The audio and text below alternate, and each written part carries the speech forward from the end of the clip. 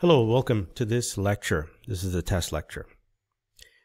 So I'm going to introduce you to the Universal Serial Bus, or USB. There's so much that goes on with the USB that we overlook or are not even aware of, okay?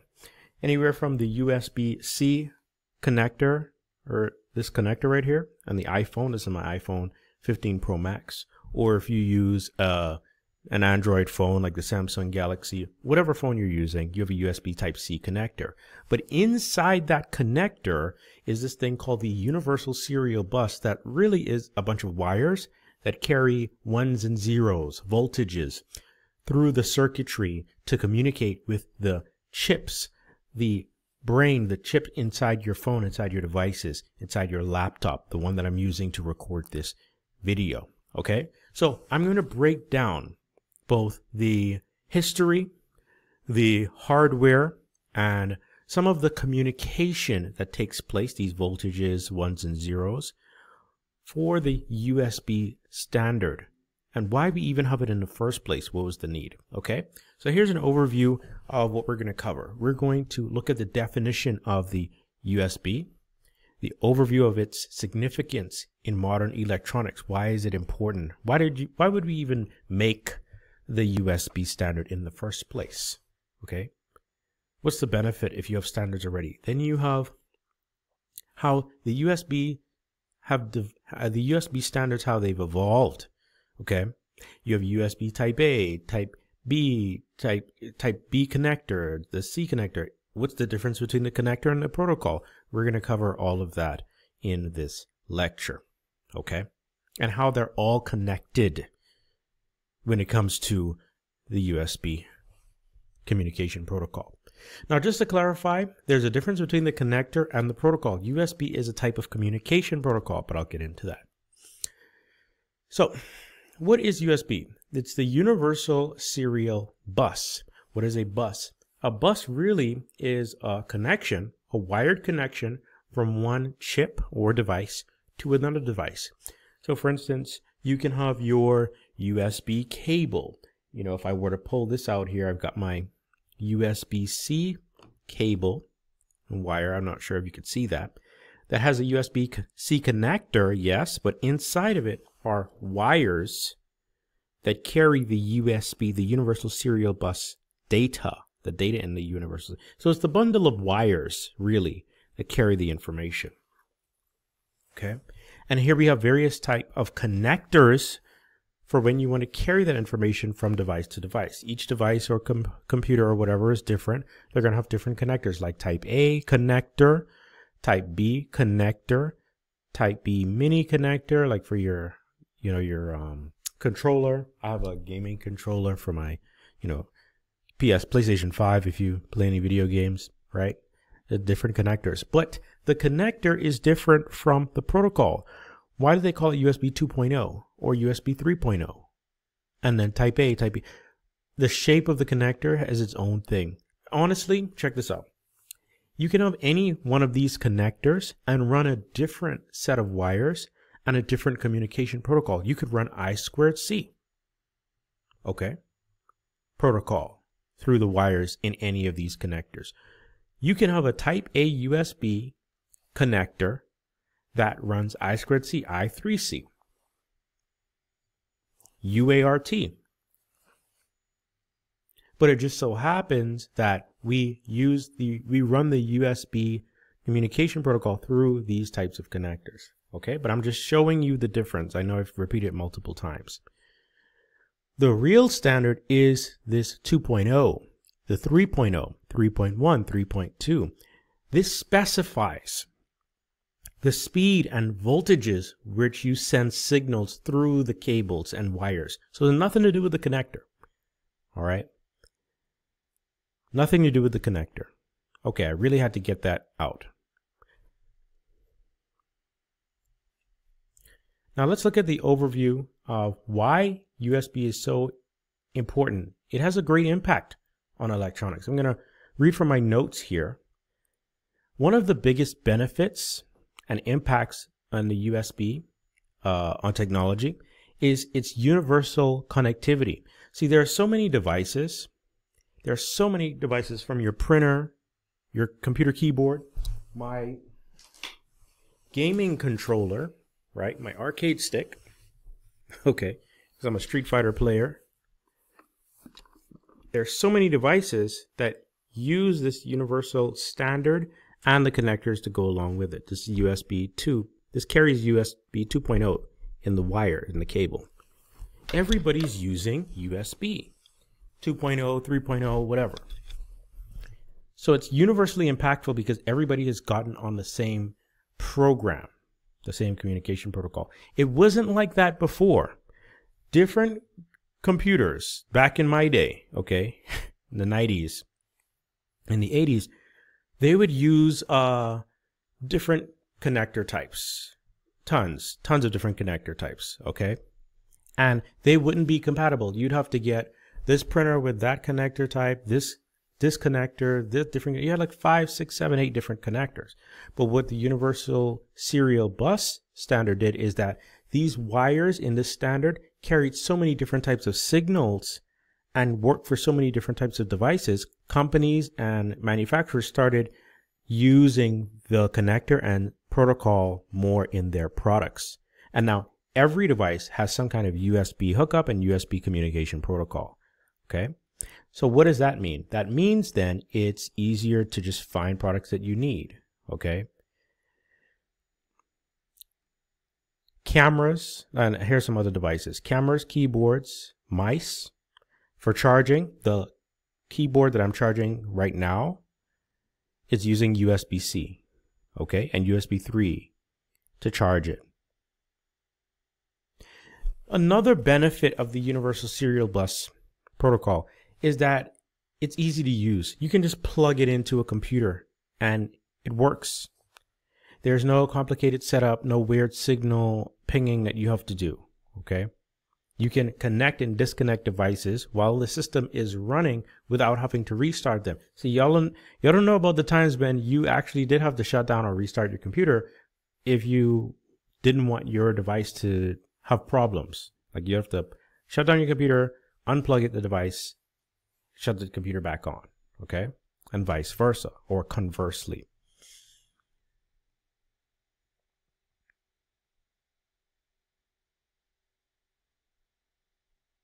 Another benefit of USB is how it's evolved in speed. USB has been getting faster and faster every new standard, okay? From USB 2.0, USB 3, and our USB 4, you're going up and up in the different, much faster speeds, much faster than you would in, say, a UART communication protocol, I2C and all that. They're in the kilobytes range, kilobits per second range. You can only carry so many signal voltages per second, right? Well, with USB 2.0, you're operating at 480 megabits per second. That's millions of bits per second as opposed to thousands of bits per second or tens of thousands of bits per second.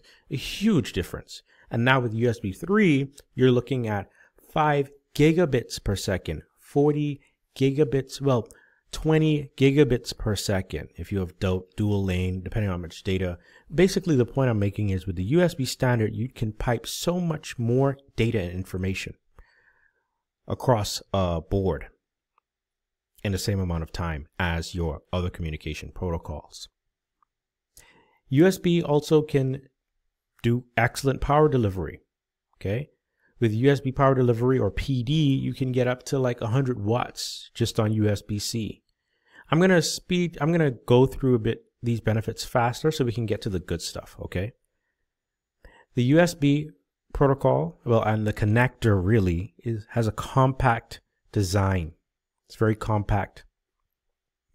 It's cost effective as well because of how standardized it's become and just how it's built, its makeup.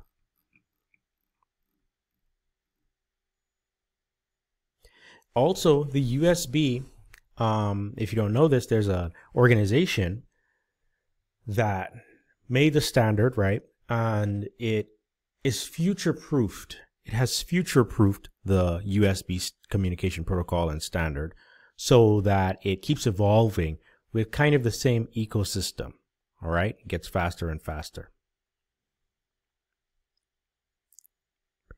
Why was USB developed? Because of the various connections that were just all over the place. There were inconsistent data transfer speeds and configurations, meaning you had one device that would operate at one speed, one baud rate, and another device that would operate at a different baud rate or speed, and they could not talk. Go in your hyperterminal or whatever serial communication protocol, software or tool that you would work with, and try to send information from one baud using one baud rate or speed to another machine using a different speed. You're going to get garbled data, okay? And you have to buy new connectors for each type of communication you want to do between devices. So some organizations said, we're going to standardize this thing. We're going to standardize it, make it easier for everyone. Okay? Now, that's the protocol. USB 2.0, 3.0, 4.0, and all. Those are the speeds in protocol. It doesn't matter what connector you use. However, you're going to want to go with a connector that is built for that standard to make life easy. So the most convenient is a USB Type A connector, Type B, Type C. Again, these connectors, they're not the protocol. They just happen to work and be built properly for the protocol. Here you have electrical specifications, so that we're getting into the D plus and D minus lines. What are they even talking about? Well, let me show you. Let's get into some practical stuff here. So if I pull up this software, this is called Altium Designer. Now, if you don't know, I'm an electrical engineer and hardware design engineer. I design and create hardware, the electronics inside your computers, your computer motherboard, stuff like that. I used to work at Intel as an electrical engineer level 3, specifically in the hardware design team. And what we do is create these printed circuit boards from scratch. How do we do that? Well, we draw up some kind of schematic. Okay. Let me give you an idea. We draw up a schematic, like some plan for the USB. We would use symbols to show our plan for how we want to put, this is a USB connector and a controller. You have chips that would control the protocol, and then these wires, right? So here's what's happening. You have this connector. It has some wires that's shielded, wrapped around with the cable. What's inside this cable are these wires, these electrical wires and traces. Conceptually, it looks like this. It looks like this. Conceptually, let me see. USB Type A, this is Type A connector. Well, the connector is supposed to be here. I don't know if it is why it disappeared. And then you have the, no, this is the connector right here. And you have these wires. It's the concept. The wires go all the way into some, some board. And the board is going to access eventually connect to some chip inside on a printed circuit board. The printed circuit board looks like this. Let's just assume this is the printed circuit board that's inside that game controller. Okay? And our wires are connected here somehow, By the way, you can enroll in my Elite Hardware Engineer course, which is on sale if you want to design your own USB board. In fact, really what I should say is that you have the connector here, the cable going through the, some wire, if you can imagine that, and then another cable end connecting in here, and then here's the printed circuit board. Then you have these things called traces, PCB traces, printed circuit board traces, it's just like your computer motherboard. There are these copper traces then carry these signals through the rest of the printed circuit board. And these little signal traces are carrying the voltages. And then these voltages get moved to these different chips. The chips do some talking at the right speed. They push out information and data. Here's a USB-C connector. You connect another cable or wire to here. That cable takes the signals from the USB-C connector that would transmitted into the board, that cable and its other connector go to some other device. That's how that works. Okay. How fast you do that, that just depends on the communication protocol, not necessarily not the connector. Okay. And if you want to handle certain power levels, you need certain wire gauges and, certain connectors that can handle enough current. The printed circuit board needs to have thick enough traces on the PCB to handle enough current, and so on and so forth. Now, how do we learn about this standard? Well, you can go to the USB.org website and download the standard. The standard talks about USB 2, USB 3, so on and so forth, okay? From a document. It'll tell you the electronic signal voltages. What do the voltages need to be and look like? What the waveforms need to look like to satisfy the standard of communication. Okay. Like I talked about, USB is used in peripherals like keyboards, smartphones, everywhere, really. In your car. And now you have an idea of what every USB device you have looks like internally in your hardware. Okay? If you were to break this open, it's got a printed circuit board in it. And this connector has some traces that are manufactured into the printed circuit board. They carry the signals, and there you go. And if I want, I get a cable that has its wires that run the USB protocol communication and signals and voltages to another device that also has a printed circuit board. That's pretty much it. Okay? So today we've covered why USB was developed, physical and electrical characteristics, everyday and industrial applications like your computer, laptop, your Tesla, and really any infotainment system in your car. And then there was a little bit of a exercise you could do. I would implore you to do the lab simulation so you could make your own USB circuit. Design it. It won't get manufactured, but hey, you can do some simulation to see what the signals would look like. And what we do as hardware engineers to make USB devices. Okay? Let me know if you have any questions, any concerns, things that you've noticed from using USB connectors and the communication protocol. What's the difference between them if we want to go over that again, or anything else. Okay? That's USB in a nutshell.